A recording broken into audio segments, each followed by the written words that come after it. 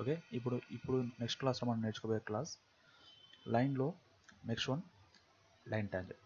Okay, and we know that okay, మనకు తెలుసు line tangent అంటే ఒక లైన్ అనేది టాంజెంట్గా క్రియేట్ అవుతుంది. ఓకే, సపోజ్ ఇప్పుడు ఈ లైన్ టాంజెంట్ సెలెక్ట్ చేసుకొని ఈ లైన్స్ని సెలెక్ట్ చేసుకుంటే హైలైట్ అవ్వట్లేదు. బికాస్ టాంజెంట్ అనేది ఏదైనా సరే ఒక కరువుగా ఉన్న ఆబ్జెక్ట్స్ని క్రియేట్ చేసుకోవడానికి టూ కర్వ్స్ని క్రియేట్ చేసిన కర్వ్స్ని కనెక్ట్ చేసుకోవడానికి యూజ్ అయ్యే లైన్స్ని టాంజెంట్ లైన్స్ అనుకుంటాం మనం. సో దానికోసం కంపల్సరీగా ఐదర్ మనకు ఆర్క్ అన్న ఉండాలి లేదా సర్కిల్ అన్న క్రియేట్ చేసుకోవాలి. సో దానికోసం మనం ఏం చేస్తున్నాం అంటే ఫస్ట్ సర్కిల్ని క్రియేట్ చేసుకుంటున్నాం. సర్కిల్ కూడా ఇందాక ఏ విధంగా అయితే లైన్ని క్రియేట్ చేసామో అదే విధంగా సర్కిల్ని కూడా క్రియేట్ చేసుకోవాలి. ఓకే, సర్కిల్ని క్రియేట్ చేసుకొని సెంటర్ నుంచి ఓకే చేసి ఒక దగ్గర క్లిక్ చేసేయండి. నార్మల్గా మనం ఇందాక ఎస్కేప్ కమాండ్ యూజ్ చేసాం కదా, అదే విధంగా ఎస్కేప్ కమాండ్ని మళ్ళీ యూజ్ చేయండి. ఇప్పుడు వచ్చేసి సర్కిల్ యొక్క డైమెన్షన్ 6.63 డయామీటర్ అని ఇచ్చాడు. ఓకే, సో ఇప్పుడు దీని మీద డబుల్ క్లిక్ చేసి 6ని 5 కింద చేంజ్ చేసుకొని ఓకే, అండ్ ఈ డిస్టెన్స్ని మళ్ళీ సేమ్ ఇష్టం వచ్చిన డిస్టెన్స్ కింద మార్చుకోండి. ఓకే, అండ్ నెక్స్ట్ వన్ ఇప్పుడు వచ్చేసి ఇంకో సర్కిల్ని క్రియేట్ చేద్దాం. ఇంకో సర్కిల్ అనేది ఇక్కడ నుంచి ఇక్కడ వరకు కావాలి. ఓకే, అండ్ ఇంకో ఆప్షన్ ఏంటంటే ప్రతిసారి ఎస్కేప్ యూజ్ చేయకుండా మనము ఇక్కడ ఉన్న ఆప్షన్ ఏదైతే మనకు సెలెక్ట్ అనే ఆప్షన్ కనబడుతుందో ఇక్కడ ఆరో మార్క్ దీని మీద క్లిక్ చేస్తే కూడా కమాండ్ అనేది ఎస్కేప్ అవుతుంది. Okay, at the same time అలా కాదు మనకి ప్రతిసారి ఇది యూజ్ చేయని అవసరం లేదు, ఎస్కేప్ యూజ్ చేయని అవసరం లేదంటే కూడా మనము మిడిల్ మౌస్ యూజ్ చేసి కూడా కమాండ్ని ఎస్కేప్ చేసుకోవచ్చు. ఓకే, మౌస్ యొక్క మిడిల్ మౌస్ మీద క్లిక్ చేస్తే కమాండ్ అనేది ఎస్కేప్ అవుతుంది. Okay, now use line tangent. Line tangent అనేది ఈ సర్కిల్ నుంచి ఇప్పుడు చూడండి సర్కిల్ టు సర్కిల్కి వస్తుంది. మళ్ళీ లైన్ టాంజెంట్ ఈ సర్కిల్ నుండి ఈ సర్కిల్కి అలా. ఓకే, కమాండ్ ఎస్కేప్ కావాలనుకుంటే ఇక్కడ క్లిక్ చేసేయండి. ఓకే, ఫర్ సపోజ్ మీకు ఈ రెండింటి మధ్యలో ఉన్న సర్కిల్లో ఈ ఏరియా ఏదైతే మనకు ఇన్నర్గా కనబడుతుందో ఈ ఏరియా మాత్రమే డిలీట్ అయ్యి ఈ అవుటర్ ఏరియా మొత్తం మనకు కనబడేలా చూసుకోవాలి. ఓకే, అది మీ యొక్క స్కెచర్ యొక్క రిక్వైర్మెంట్ అనుకుందాం. ఓకే, మనకి ఇది అవసరం లేదు కదా, డిలీట్ చేద్దాం. ఓకే, మనకి ఇవి మాత్రమే అవసరం ఇప్పుడు. సో మీకు ఈ ఇన్నర్ ఏరియా మాత్రం డిలీట్ చేసి ఈ అవుటర్ ఏరియా అవుటర్ స్కెచర్ ఏదైతే ఉందో అది మాత్రమే ఉంచుకునేలా అంటే సపోజ్ ఇప్పుడు మీరు సెలెక్ట్ చేసి నేను ఇప్పుడు డిలీట్ ఆప్షన్ ఇది సెలెక్ట్ చేసి డిలీట్ నొక్కాను, డిలీట్ అయిపోయింది కంప్లీట్ సర్కిల్. మనకు అలా కాకుండా సెమీగా డిలీట్ అవ్వాలి అంటే కొంచెం మాత్రమే డిలీట్ అవ్వాలంటే నేను Ctrl+Z యూజ్ చేస్తున్నాను. అండుకి Ctrl+Z మళ్ళీ వచ్చేసింది. ఇప్పుడు వీటిని మాత్రం ట్రిమ్ చేసుకోవడానికి మనకి ఇక్కడ డిలీట్ సెగ్మెంట్ అనే ఆప్షన్ ఉంది. ఓకే, డిలీట్ సెగ్మెంట్ ఆప్షన్ ఏంటంటే ఇది సెలెక్ట్ చేసి మనకి ఎక్కడైతే అవసరం లేదో అక్కడ క్లిక్ చేసేయండి, అది మాత్రమే ట్రిమ్ అయిపోతుంది. ఓకే, మళ్ళీ సేమ్ కమాండ్ ఆన్లో ఉన్నప్పుడు మళ్ళీ ఇక్కడ క్లిక్ చేసినా సరే మిగతానే కూడా ట్రిమ్ అయిపోతాయి. సో ఈ విషయం గుర్తుపెట్టుకోండి. అండ్ ఇప్పుడు మిడిల్ మౌస్ చేయండి, కమాండ్ ఎస్కేప్ అయిపోయింది. ఓకే, కమాండ్ ఎస్కేప్ అయిపోగానే మనకి కంప్లీట్గా ఫిల్డ్ ఏరియా వచ్చేసింది. ఓకే, అండ్ నెక్స్ట్ డైమెన్షన్స్ ఇవ్వాలనుకుంటే మనకు ఆల్రెడీ మనం ప్రీవియస్ క్లాస్లో చెప్పుకున్నాము, నార్మల్ యూజ్ చేయొచ్చు. ఇక్కడ నుంచి ఇక్కడికి డైమెన్షన్స్ ఎంత అవసరం అనుకుంటే అంత అక్కడ మిడిల్ మౌస్ చేయండి. ఓకే, మిడిల్ మౌస్ యూజ్ చేసి మనం ఈ డైమెన్షన్స్ మళ్ళీ మాడిఫై కూడా చేసుకోవచ్చు. Okay, and next one.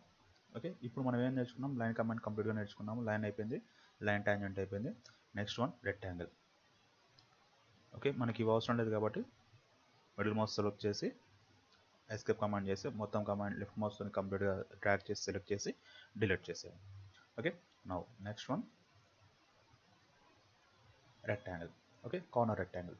Rectangle అంటే డైరెక్ట్గా మనకు లైన్స్తో యూజ్ చేయకుండా డైరెక్ట్గా ఒక రెక్టాంగిల్ బాక్స్ క్రియేట్ చేసుకోవాలనుకుంటే మనం రెక్టాంగిల్ బాక్స్ యూజ్ చేసుకోవచ్చు. ఇక్కడ డైమెన్షన్స్ని ఆటోమేటిక్గా చేంజ్ చేసుకోవడానికి ఉంటుంది. ఇది ఓకే, ఇది రెక్టాంగిల్ బాక్స్. ఈ రెక్టాంగిల్ బాక్స్ గురించి పెద్దగా చెప్పుకునేది ఏమి ఉండదు.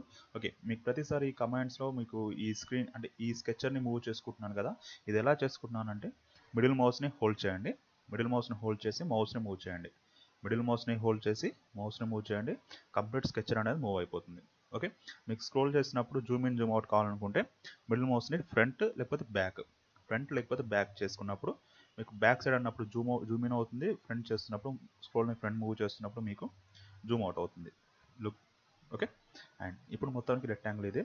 అండ్ ఇది సెలెక్ట్ చేసి ఇంకా అది అవసరం లేదు మనకి, delete. Next one slant rectangle. Slant rectangle అంటే రెక్టాంగిల్ లాగానే, బట్ ఇంతకుముందు రెక్టాంగిల్ క్రియేట్ చేసినప్పుడు అది కంప్లీట్గా స్ట్రైట్గా వస్తుంది.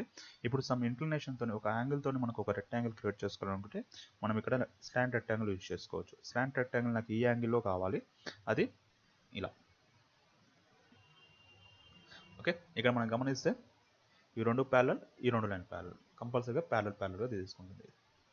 ఓకే, అండ్ ఇక్కడ కూడా సేమ్ డైమెన్షన్ తీసుకోవచ్చు. ఒక లైన్కి ఇంకో లైన్కి మధ్యలో యాంగిల్తో క్రియేట్ చేసుకోవాలనుకుంటే కూడా క్రియేట్ చేసుకోవచ్చు. సపోజ్ ఈ లైన్కి ఒక లైన్ క్రియేట్ చేసుకుని ఈ లైన్కి ఈ రెక్టాంగిల్ బాక్స్కి మధ్యలో ఒక యాంగిల్ కావాలనుకుంటే నార్మల్ డైమెన్షన్ తీసుకోండి.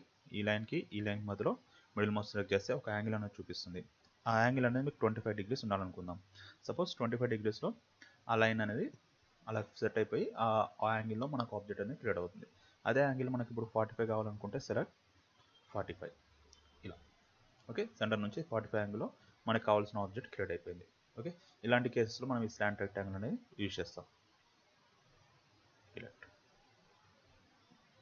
Next centre rectangle. డైరెక్ట్గా మనకు సెంటర్ నుంచి ఒక ఆబ్జెక్ట్ నుంచి రెక్టాంగిల్ బాక్స్ క్రియేట్ చేయాలనుకుంటే సెంటర్ రెక్టాంగిల్ యూజ్ చేసుకోవచ్చు. Same as it is rectangle. But ఏంటంటే నార్మల్ ఇంతకుముందు అయితే ఫస్ట్ రెక్టాంగిల్ ఏం యూజ్ చేసామంటే కార్నర్ నుంచి కార్నర్కి క్రియేట్ చేసుకున్నాము. ఓకే, ఇప్పుడు ఏం యూజ్ చేస్తున్నామంటే సెంటర్ నుంచి తీసుకుంటున్నాం centre rectangle.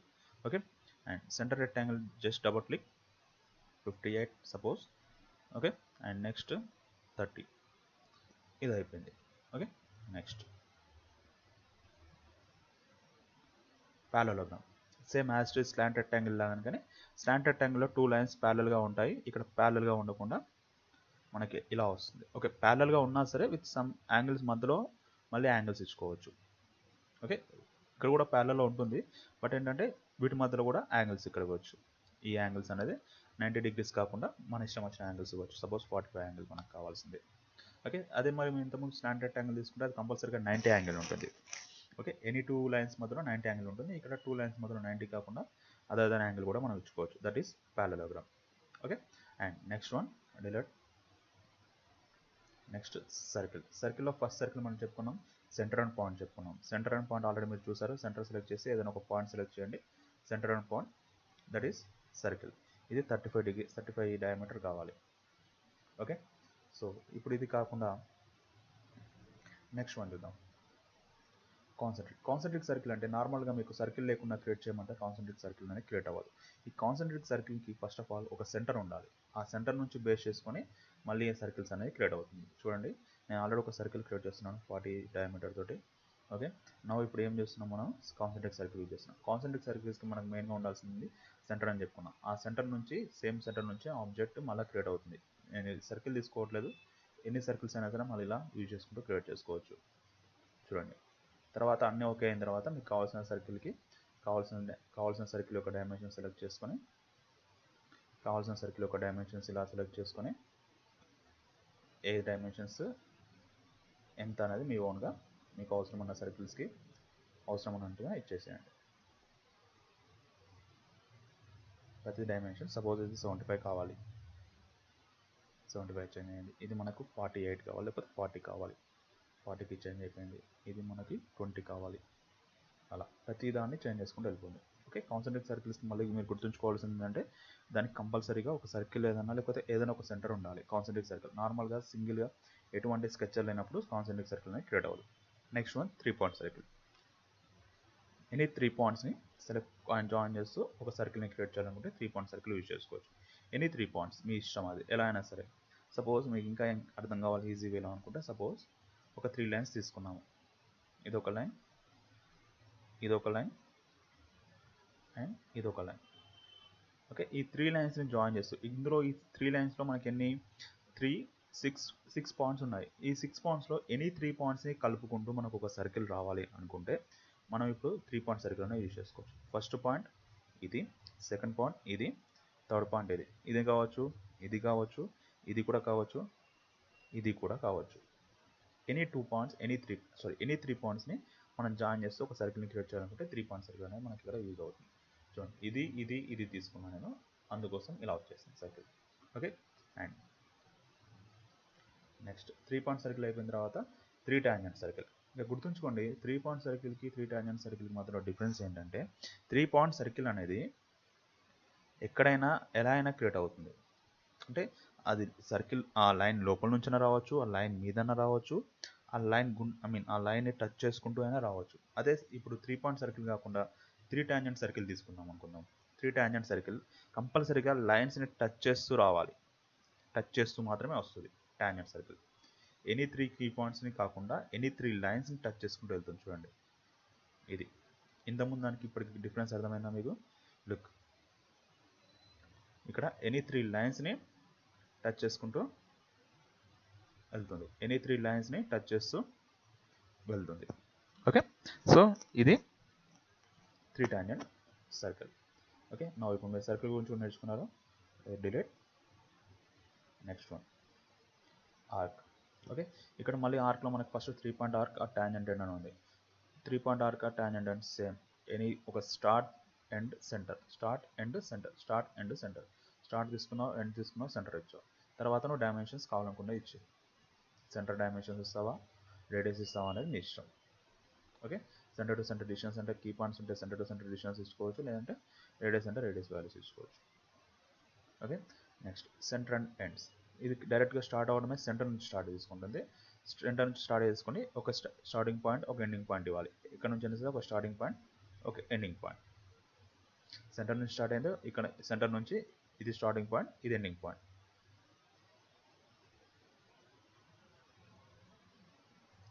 3 point centre end. Next 3 tangents. మనకి టాంజెంట్ అంటే కంపల్సరీగా ఏదైనా 3 ఉండాలి కదా.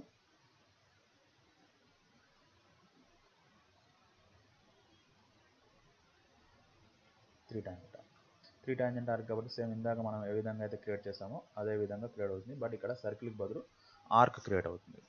గమనించండి, ఇందాకనో ఫుల్ సర్కిల్ వచ్చింది, ఇప్పుడేమో ఓన్లీ ఆర్క్ మాత్రమే క్రియేట్ అయింది. ఇది డిఫరెన్స్. అది సేమ్ యాస్ట్రీస్ సర్కిల్లో 3 టాంజెంట్ సర్కిల్ ఏ విధంగా ఉందో ఇక్కడ 3 టాంజెంట్ ఆర్క్ కూడా అలానే ఉంటుంది. Next one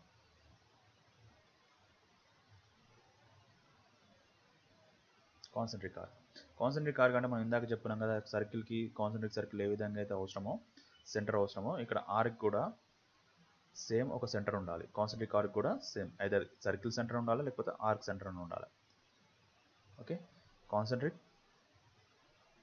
select the circle, select the centre, తర్వాత ఆర్క్ క్రియేట్ చేయండి. సేమ్ చూడండి, నేను క్రియేట్ చేస్తుంది ఒకటే, కానీ ఒకటే సెంటర్ నుంచి కానీ మల్టిపుల్ ఆర్క్స్ నా ఇష్టం వచ్చినట్టుగా క్రియేట్ చేసుకుంటూ వెళ్తున్నాను. ఇలా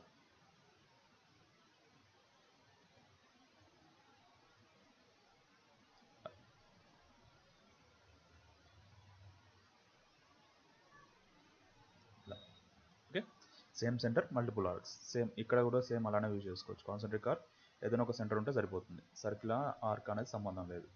ఏ ఆర్క్ అయినా సరే, ఏ సెంటర్ అయినా సరే ఆర్క్ అనేది క్రియేట్ అవుతుంది. కాన్సెంట్రిక్ ఆర్క్ అయిపోయింది. కోనిక్. కోనిక్ అంటే మనకు ఇప్పుడు ఎలిప్టికల్ వాల్యూస్, ఎలిప్స్ అనేది కొంచెం ఐడియా ఉందంటే కోనిక్ అనేది మనకు అర్థమవుతుంది. ఇప్పుడు సర్కిల్ అనేది ఏ విధంగా ఆర్క్ అనేది ఏ విధంగా సర్కిల్కి రిలేటెడ్ ఉంటుందో, ఈ కోనిక్ అనేది ఎలిప్స్ షేప్కి, ఓకే, ఎలిప్స్ షేప్కి రిలేటెడ్గా ఉంటుంది. ఓకే, సో ఇప్పుడు ఎలిప్స్లో మనకి ఈ వాల్యూస్ అనేది ఎంటర్ చేసుకుంటే ఇది మేజర్ యాక్సిస్, మైనర్ యాక్సిస్ మధ్యలో డిఫరెన్సెస్ మనం చేంజ్ చేసుకుంటూ వెళ్తే సేమ్ వస్తుంది. ఎలిప్స్ షేప్ వచ్చేసి ఇది. ఓకే, ఎలిప్స్ సంబంధించింది. ఎలిప్స్ మనం అంటే మీలో చాలామంది వరకు ఎవరైనా సరే ఇంటర్లో నేర్చుకున్న వాళ్ళు ఎలిప్స్ అనేది హైపర్బోలా, పారాబోలా ఎలిప్స్ అనేది మనం నేర్చుకుని ఉంటాము. Less than 1 value, okay, centre axis greater than or less than values equal 1 ఉంటే ఏమవుతుందో అంతా నేర్చుకున్నాం. సో ఆ వాల్యూ ఏదైతే ఉందో ఆ వాల్యూ ఇదండి. ఓకే, ఇప్పుడు చూడండి సెంటర్ యాక్సిస్, ఇప్పుడు ఇది ఎలిప్స్ అంటే మీకు అర్థమైంది కదా. ఇది కోనిక్ అంటే ఎలిప్స్కి సెమీగా వస్తుంది. Okay, next axis and ellipse. Axis ends ellipse అంటే సెంటర్ నుంచి స్టార్ట్ నుంచి ఎండింగ్ మధ్యలో ఎలిప్స్ క్రియేట్ అవుతుంది. ఓకే, ఇది మొత్తానికి మేజర్ యాక్సిస్ అవుతుంది, ఇది మైనర్ యాక్సిస్ అవుతుంది. Okay, this is the major axis. Major axis distance ఎంత 2815 సంథింగ్ ఎంత ఉంది, and next minor axis distance ఎంత ఉంటుంది. Okay, next one centre and ellipse.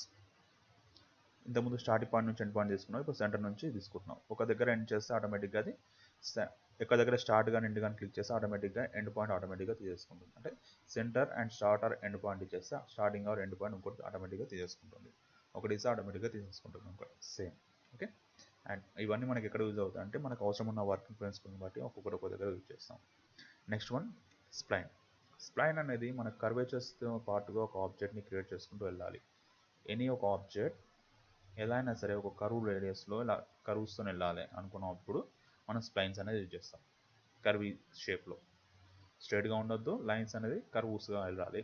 Okay, ఇలాంటి షేప్లో క్రియేట్ చేసుకోవాలి ఒక కంప్లీట్ లైన్ అనుకుంటే స్ప్లైన్ అనేది యూజ్ చేస్తారు. Okay, next one ఫిలెట్. ఓకే, ఇంతవరకు మనం నేర్చుకున్నదంతా ఎలా క్రియేట్ చేయాలనేది. వీటితో మాత్రమే మనం ఎటువంటి కమాండ్స్ అయినా సరే, ఎటువంటి ఆబ్జెక్ట్స్ అయినా సరే ఇవన్నీ క్రియేట్ చేస్తాం. ఈ నెక్స్ట్ ఆప్షన్స్ అనేవి నెక్స్ట్ క్లాస్లో మనం నేర్చుకుందాం. ఓకే, నా వీడియో మీకు నచ్చినట్టయితే లైక్ చేయండి, షేర్ చేయండి, సబ్స్క్రైబ్ చేయండి. ఓకే, పక్కన ఉన్న బెల్ ఐకాన్ని క్లిక్ చేయండి. అండ్ మీకు ఇంకెటువంటి ఏమైనా డౌట్స్ ఉన్నా కానీ కామెంట్ సెక్షన్లో మెన్షన్ చేయండి. నేను మ్యాక్సిమం డౌట్స్ అన్నిటిని క్లారిఫై చేయడానికి నెక్స్ట్ వీడియోలో ట్రై చేస్తాను. ఓకే, ఇంకేమైనా ఇంప్రూవ్మెంట్ చేసుకోవాలంటే కూడా మాకు సజెషన్స్ ఇవ్వండి. Thanks for watching. Thank you.